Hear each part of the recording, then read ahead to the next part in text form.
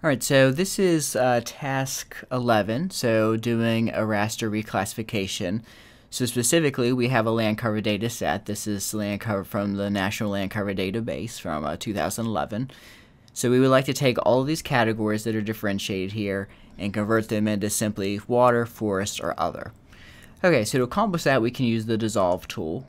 I'm just going to find it in the tree here, so that is should be under Spatial Analyst, and then reclass, and then reclassify. And that opens up the reclassify tool. Alright, so now we're going to give it the data we want to reclassify. We'll just set it to land cover from the raster attribute table, and that lists all the unique land cover types. And then we want to recode it. So I'm going to make water 1. Oops, sorry, that's no data, so no data. Water will be 1, other will be 2, and then forest, which are these ones, will be 3. So I'm just going in and recoding the values using this table.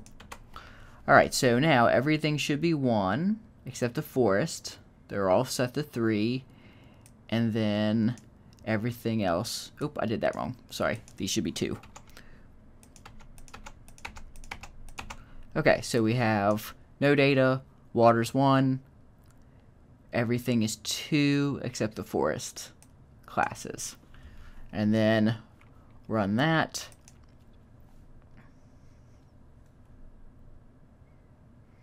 I'm going to zoom in a little here so we can see the result once it's finished.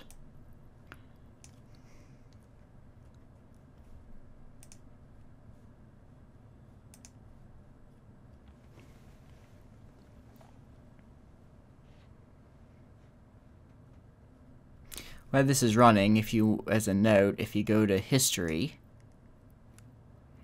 it'll view everything that I've ran in this session. And then once things finish, there we go. So that's finished. It'll go to a check. If it failed, if it had a warnings, it'll show you that. And if it actually failed, then it'll pop up with a failed symbol. Okay, so we have our 3 categories now. Let's recall them. So we'll do water, everything else, do like a pink, and then forest. So that's our reclassified land cover: water, forest, other.